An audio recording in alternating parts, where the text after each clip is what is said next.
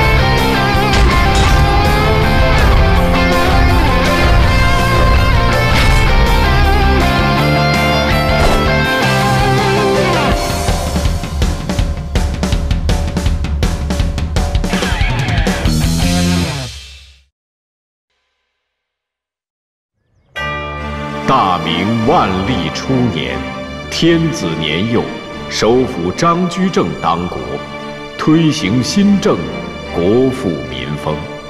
然而，在看似平静的日子里，却潜藏着无数危机。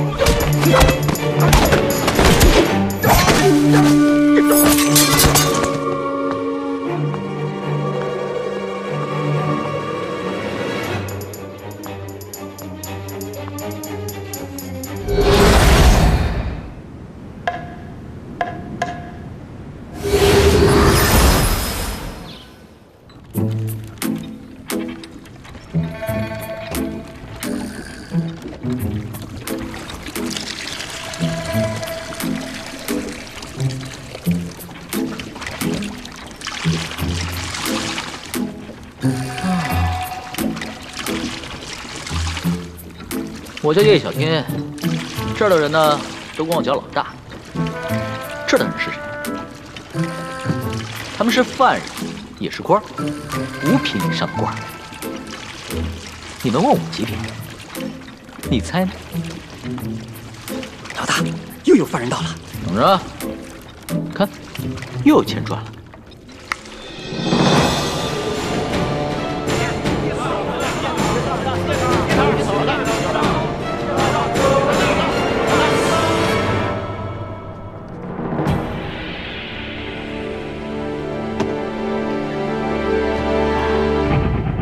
我是这玄子房的牢头叶小天，报上名了。本官兵部员外郎刘勇。本官？我这玄子房里没官，全是囚犯。说吧，你能拿出多少孝敬？孝敬？什么孝敬？卸掉枷锁1两银子，睡干草铺1两银子，睡床铺2两银子，白面馒头1钱1个，肉包子5钱1个，一桌酒席2两不0点。想要女人也可以呀， 20两。本官因怠忽职守，丢失了兵图如玉，没钱。没钱，可以啊，那就跟他们一样。大理寺卿给我搓澡，户部提举给我挑水，印钞大使给我更衣，督察检校给我捧灶。您能干点什么呀？大人，兵部这厮一看就毛手毛脚的，哪儿伺候得了您呢？对呀，兵部的饭桶想来也没什么用处。叶头，这位刘大人跟我是老相识，给点面子，别太难为他了。老东西。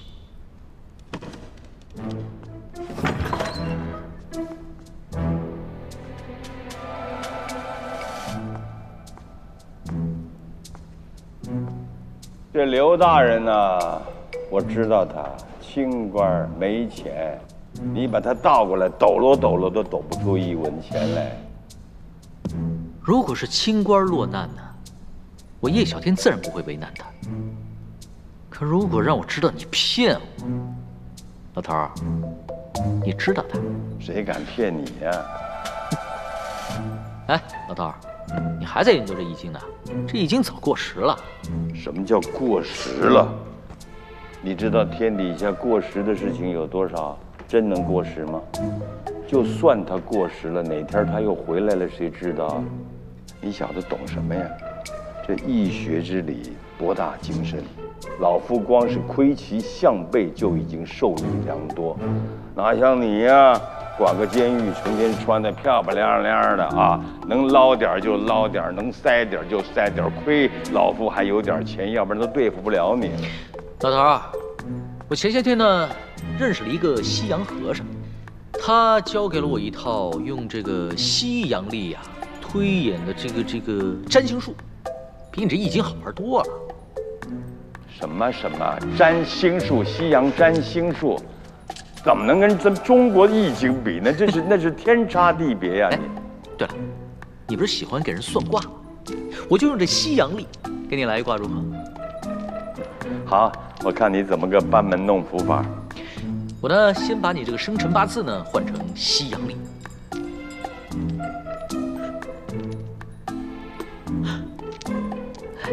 你是处女座。什么？我是什么东西？我是什么？处女座。我是处女啊。莫名其妙，一派胡言！你一开始你就讲错了，你故意的是吧？我明明是个大男人，你说我是女人，说女人也就算了，还是个处女，你是包我还是贬我的？我处女还得有个座，你。这个一点都不好笑，我告诉你，你说我是处女座，那么你是什么座？你太监座，难怪嘛，咱们俩连沟通都难沟通嘛，是不是？怎么沟通啊？啰嗦加毒舌，处女座2大特征，准不准？叶老头，一会儿跟你玩。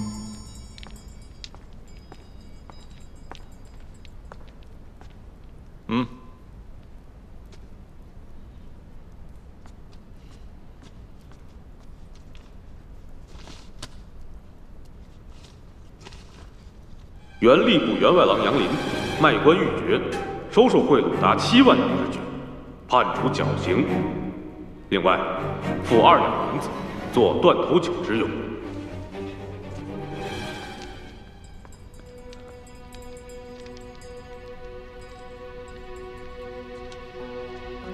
我的大限到了。这个呢，是给你买断头酒的钱。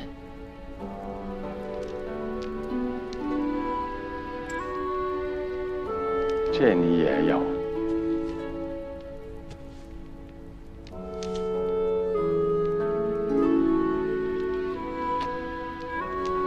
我早就说过，不敢死的就别贪污，要不然贪到后来还得还回去。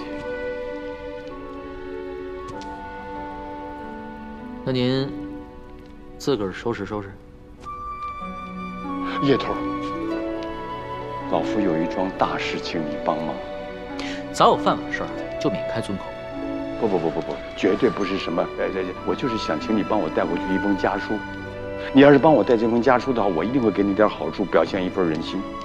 串通犯官内外勾结，一经查处便是死罪。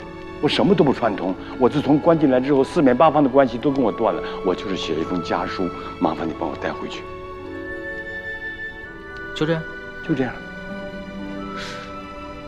那你刚刚说的好处多少？50两。你家在哪？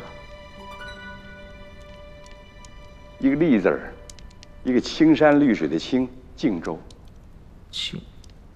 湖广到靖州啊？不远，就一会儿就到了嘛。老头，你玩我呢？2000多里的路啊，我不去。不是，我50两嘛，50两，你去一会儿一眨眼就回来，500两。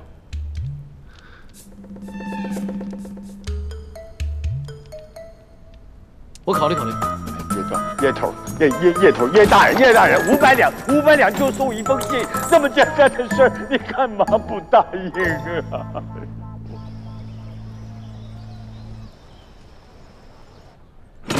我回来了。我再也不回这个家了。哎，嫂子，你这怎么了？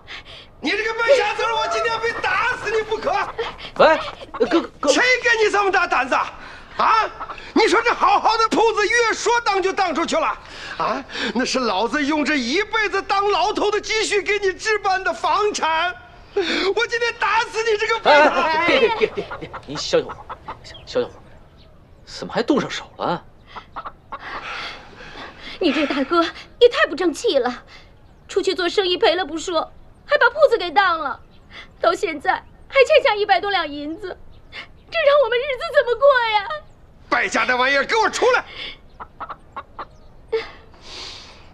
儿子，这是我一辈子的积蓄才给他弄了这么个房产，我本来指望你们哥俩好好过日子，谁知道这个败家子儿说当就给当了，你说他这不孝子孙，怎么能对得起你死去的娘？哎，行了，爹，您老人家也别伤心了。这件事交给我，我来想办法。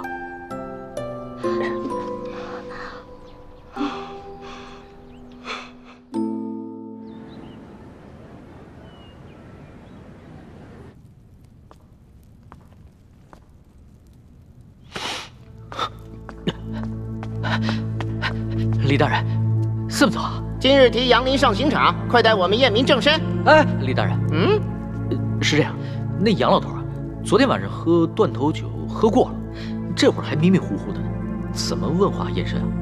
不是这样，兄弟们呢就先喝口茶，我去整2桶井水，帮他清醒清醒。上刑场可当务不得，就一炷香的功夫，快点！哎。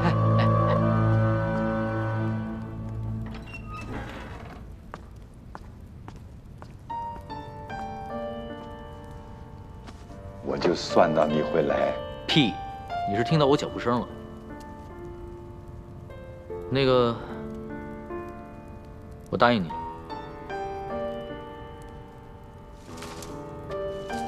信早就写好了，受信人的地址在里头仔细的写出来了，答应你的500两银子也写在里头。你放心吧，我叶小天既然答应你了，这封信我一定帮你送到。爹，大哥，张素玉那边我已经说好了，以后咱们家这个世袭的狱卒就由大哥来接班了，我这就走了。小二，这下可苦了你。你大哥好歹去过京城的郊县，你连京城的门都没出去过，这丑不冷子一下子让你跑湖广，这路上不知道要发生什么危险的事情。孩子，路遇不平，千万别多管闲事。你是个孝顺孩子，说起来有的时候你什么都挺好的，就是有时候这个性子有点驴了吧唧的。儿子，这是出门在外，你可千万别犯浑。哎，行了，爹，你放心吧，等我办完事了，我就马上回来。二弟，都怪大哥不好，害得你还要走这么远的路。说什么呢，大哥？咱们都是一家人，一家人不说两家话啊！爹，大哥，我走了。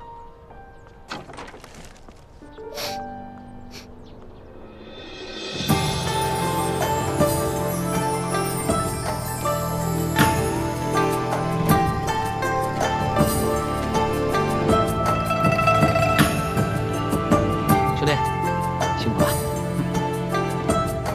驾，走。哎，你好好对他啊！放心吧。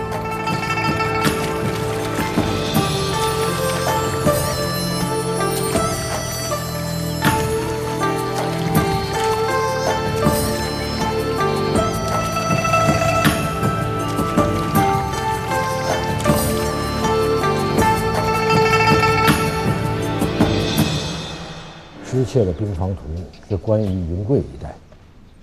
鄂州大土司杨应龙素有野心，我怀疑他与此事有关。想把此案交给你去办，你可愿意？愿为朝廷效死。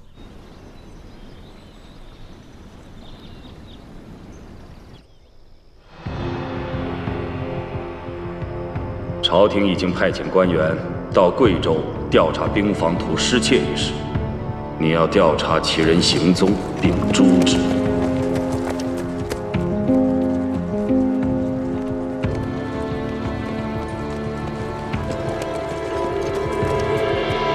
这是朝廷的人啊，来得这么快？此人乃兵部武选司主事艾枫，是兵部尚书选派出来，以新任湖县典史的身份，前往贵州调查兵房图的下落，而且要查办盗取兵房图的人。朝廷已经知道了什么？在贵州，只有湖县是留官制，其他的地方他更难站稳脚跟。这艾枫到不了湖县的。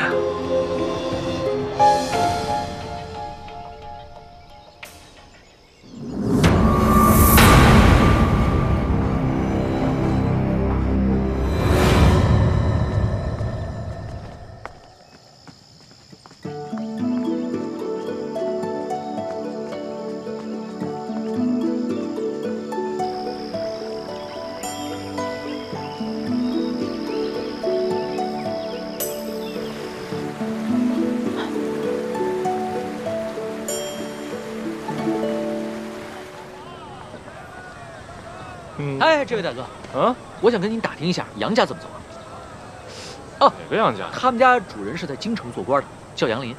呸！哼！哎，大婶儿，大姐，我想问一下杨家怎么走啊？就是他们家主人是在京城做官的，叫杨林。呸！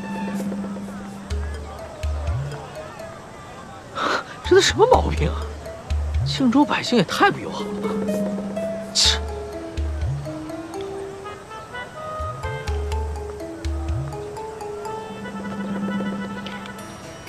来，小胖，我问问你，杨林他们家怎么走啊？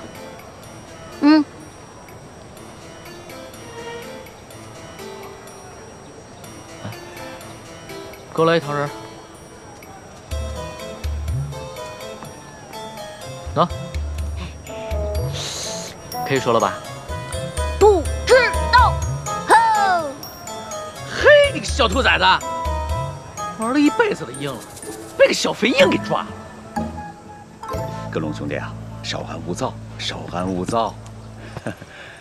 你是不知道啊，我们夏家男丁兴旺，这小妹莹莹啊，是唯一的女娃，老祖宗啊，可把她视为掌上明珠啊。对，可不，还望葛龙兄见谅，不要着急啊。夏大哥，等莹莹啊，等多久我都愿意。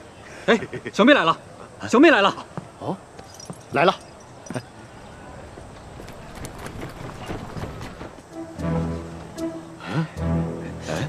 人呢？大哥，莹莹呢？这怎么回事？小妹呢？刚才还在呢，还不快找去！走，快找！走。怎么回事，大哥？我就说嘛，这小妹就是个无法无天的主，她不愿意嫁，你非逼着她嫁。阁龙可是铜仁府第一勇士，哪儿配不上她了？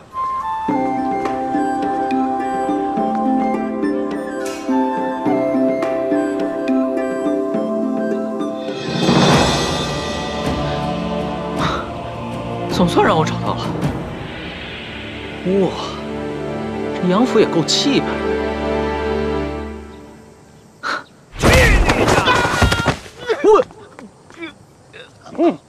你小子打秋风也不看看地方！我杨山寿是这么好骗的吗？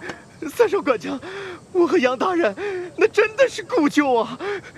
我途经宝地，盘缠用尽，求一份诚意而已呀！我呸！我家老爷什么时候教你这种不成器的故旧了？混到上门要饭的地步！哎，给我揍他！一个打他的改口为止！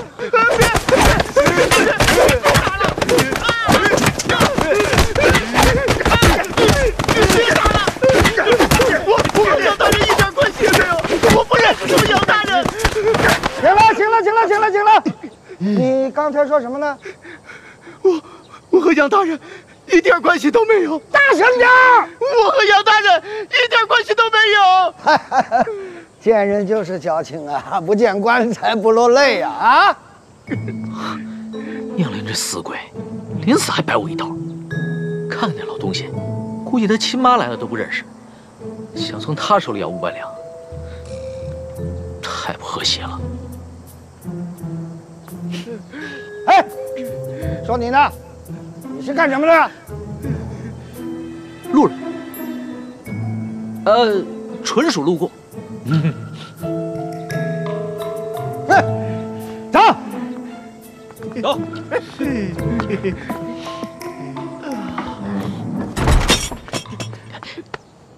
兄台，这是怎么了？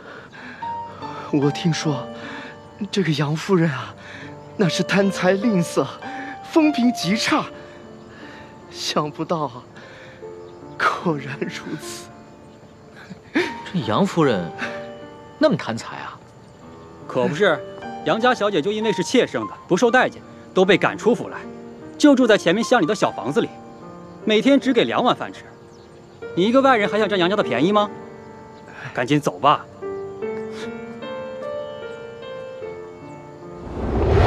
答应我的事情你就一定要办到，你一定要办到，要不然神憎之，鬼厌之，人诛之啊！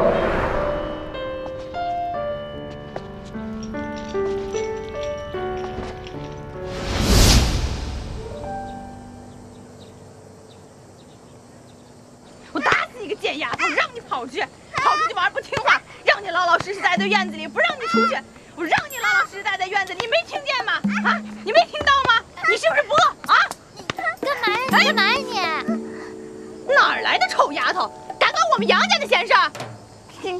你们杨家是什么呀？很了不起吗？你又是谁啊？你是他奶奶？这才多大你就这么打他？奶奶，我可没有这样的贱种做孙女。你给我滚开！你别过来！我就说嘛，你长得这么老又这么丑，肯定不是他奶奶。不是你孙女，你还打人家？哼！杨家的闲事你也敢管？厉害！你不要走，你给我等着！等着我就等着。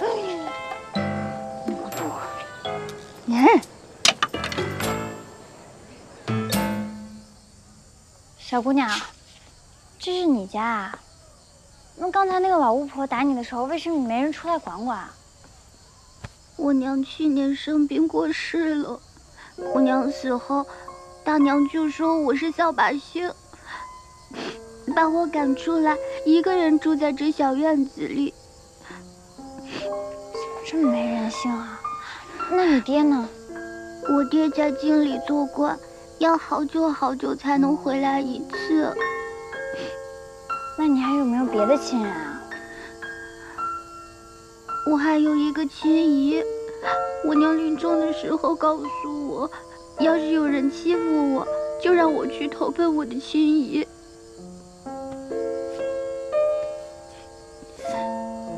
姐姐，你看，这是我娘留给我的地址。铜仁，你想去找你姨娘吗？嗯，那我带你去。真的？真的啊。反正我现在也不想回家，也没地方去。有人吗？啊，他们又来了。这样，你先把它收好。你放心，姐姐答应你的事情一定会做到的，别害怕啊。嗯。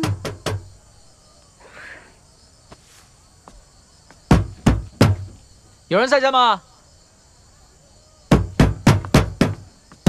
干什么？我现在心头唯一挂记的就是我那女儿，她是妾室所生，素来不受夫人待见。我怕我走了之后啊，我夫人更会欺负于她。那么我就想写一封家书，麻烦你带回去。这封家书其实就是我的遗书，我要分割家产，留一部分钱给我的女儿，让她当成嫁妆，起码能保她温饱。你就是杨小姐吧？我叫叶小天，是京城来的。我受你爹杨林所托。就在那儿。就是那小子管我们家不闲事儿。不是他，是个俊秀的姑娘。走，先不跟你说，改天再见。别跑！你干嘛去？小子，你跑！别跑！站住！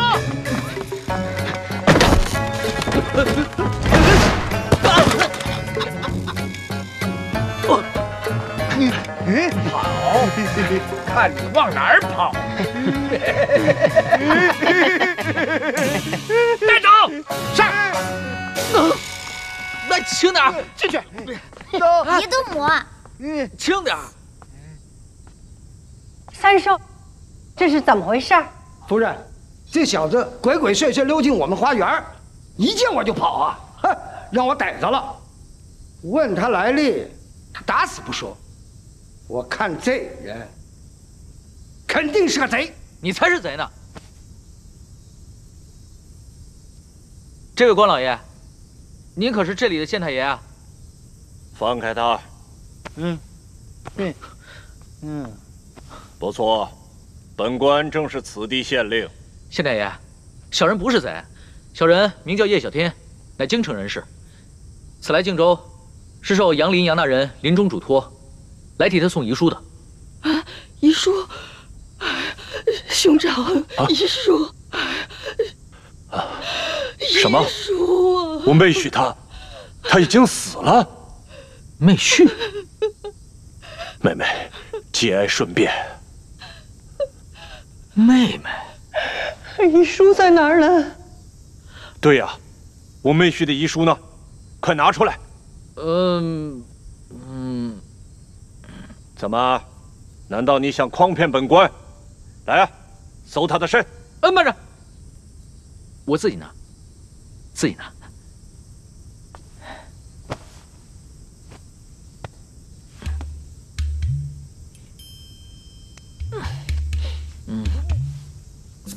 拿。给老爷。哎呦，这信里说了些什么呀？什么鬼啊！县太爷竟然是杨夫人的亲哥哥，那娘们儿吝财如命。要是让他知道了遗书的内容，估计我连写遗书的时间都没有了。哎，知县大人，正如信上所说，小的此来靖州是来接亲的。接亲？对，县太爷，小人呢本是天牢里的一名狱卒。杨大人在天牢的时候呢，小人对杨大人多有照顾，所以呢，杨大人感恩在心，临终之时就特意写下了这封遗书，愿意把他的女儿下嫁给我。所以此次呢，我是来带我的娘子一起回京的，还望知县大人成全。胡说八道！他才几岁？啊？这不小了。那信上写的清清楚楚、明明白白。不信的话，夫人你可以问县大人啊。不错，信上是这么说的。虽然我那外甥女儿年纪还小，妹婿如此安排，未免有些莽撞。不过，妹婿一向率性，如此安排倒也符合他的为人。这是他的临终遗言，本官也不好违拗。来人，请小姐来。他，姐姐，瑶瑶，不用怕，有姐姐在。我看谁敢欺负你。他是谁啊？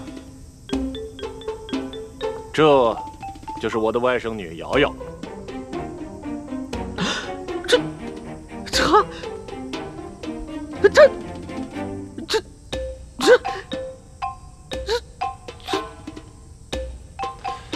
此去京城千里迢迢，你远道而来，未免有些乏了。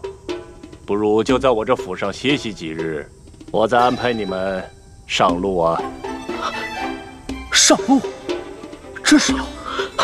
多谢舅父大人成全。只不过，小的家中还有高堂需要奉养，归心似箭。小的这就携娘子回京。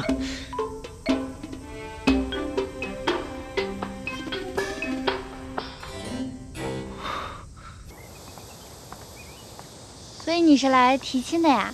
我本来以为他女儿是……你打我主意是不是？来，你听我跟你说，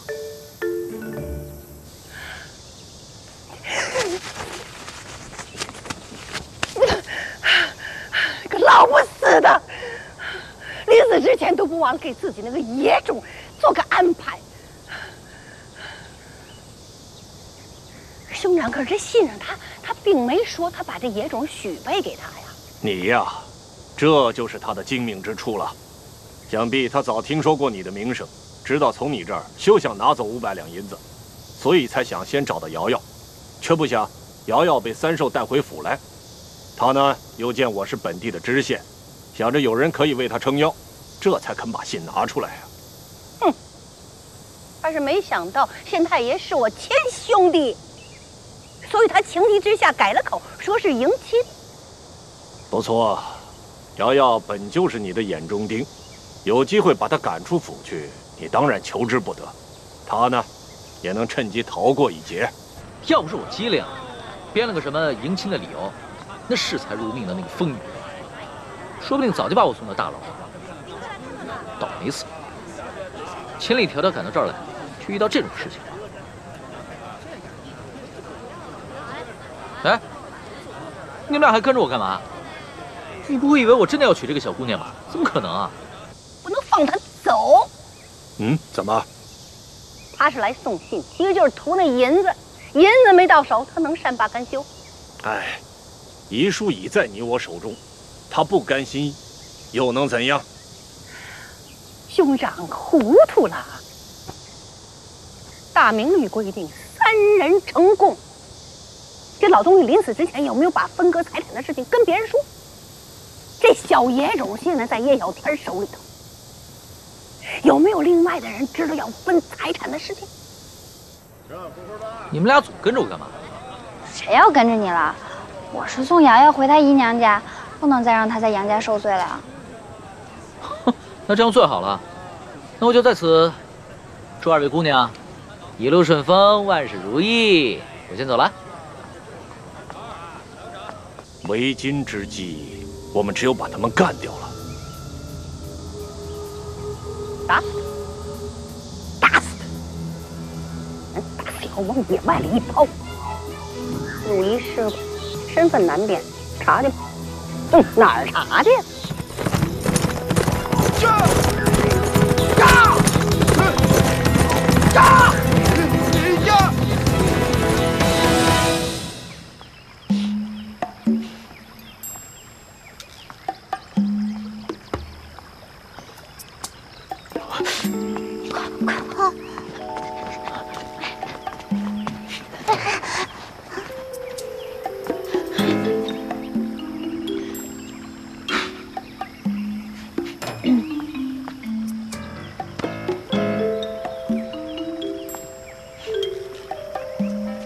跟着我干嘛？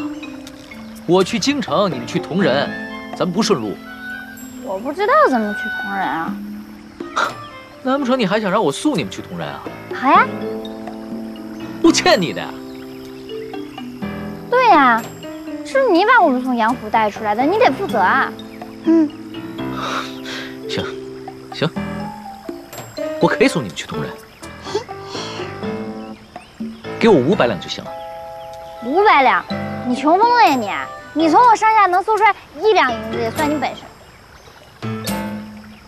好啊，那我搜了。干嘛？我是从家里逃婚逃出来的，没有钱啊。没钱还敢逃婚？也可以啊。如果你没钱赔我的话，就把你自己赔我呗。我要是把她送到铜仁，你就把你自己赔给我，你就嫁给我当媳妇儿，怎么样？怎么这么变态啊？现在大家都喜欢逼婚嘛。我刚从家里逃婚逃出来，你又开始逼婚。要么给钱，要么给人。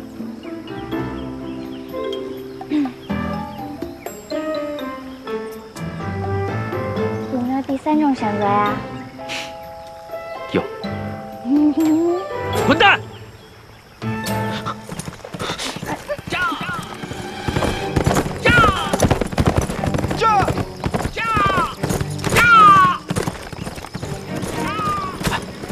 那个是不是你们家管家呀？就是他。那杨夫人果然恃才如命，还想杀人灭口啊！杀人灭口？这些人没带寝具，不像是远亲，而且他们跑得这么拼命，根本不像是赶路。他们走的方向是往北，你说不是杀人灭口，还能是什么？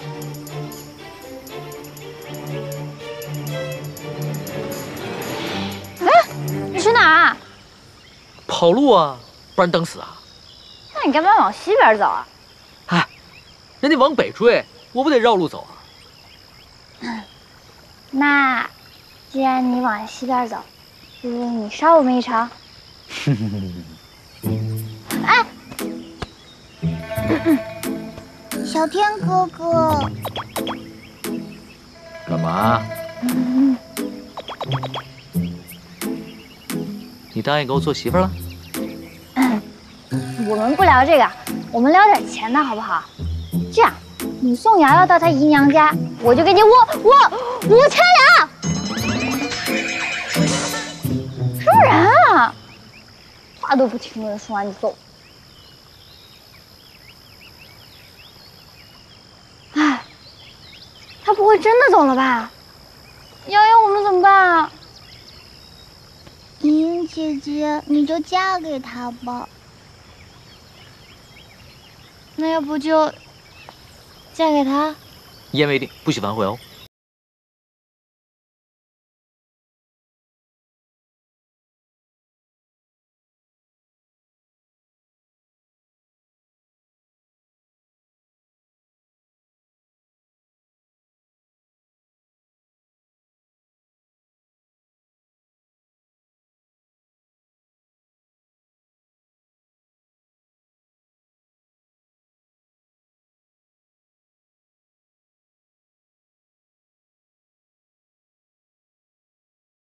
我们4条腿，追了这么久都追不上了。2种可能啊，一种可能他们根本就没跑，另外一种可能就是我们追错方向了。这天南地北的这么大，您说咱怎么找啊？听说瑶瑶她有个亲戚在贵州，如果他们不是往北跑的话，是到贵州去了。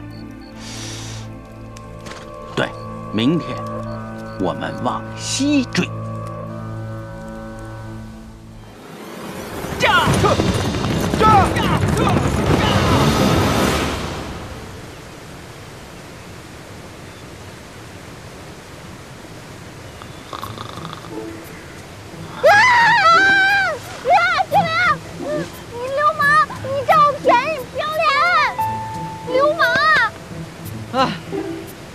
傻呀！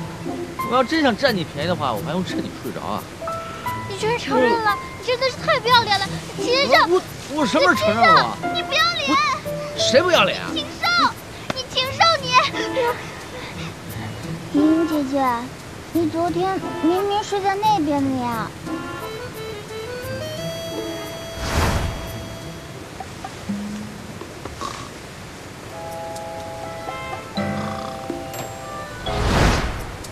你今天早上怎么跑到这边来了？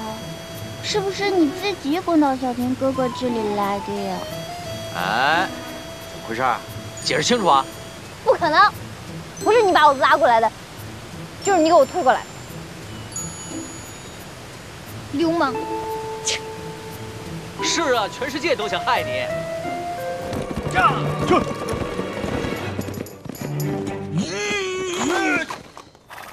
哎，老张啊，你有没有见过一对青年男女带着一个6、7岁的小孩从这个村子经过呀？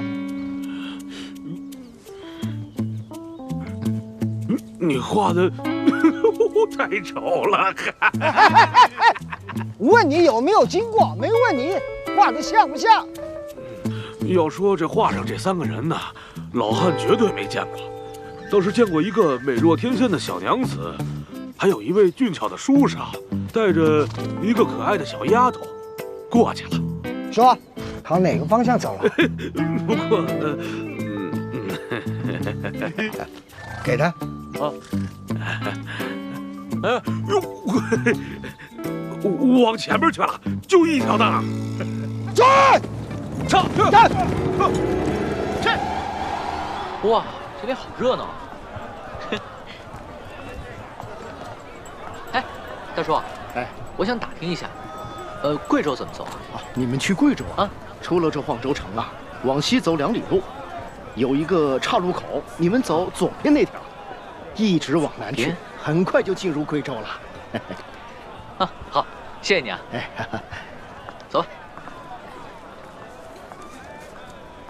这眼看就到贵州了，我得赶紧找机会摆脱他，要不他真把我抓回去当媳妇儿怎么办？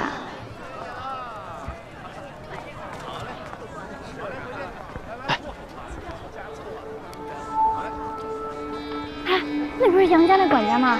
起！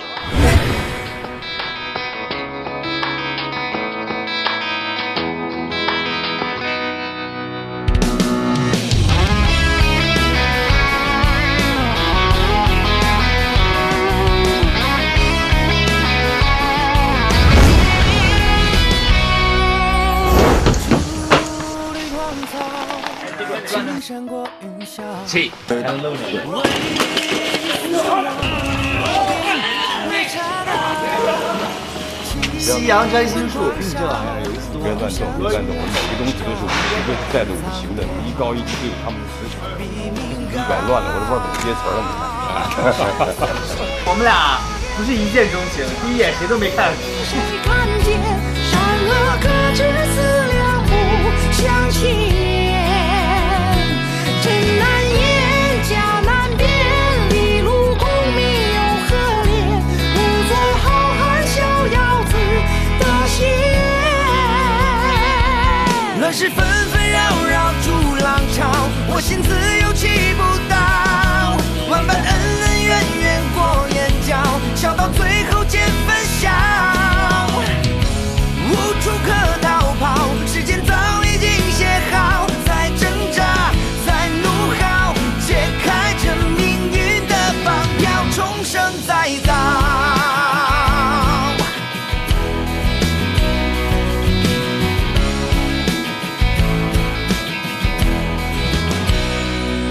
乱世纷纷扰扰逐浪潮，我心自由起不到。万般恩恩怨怨过眼角，笑到最后见分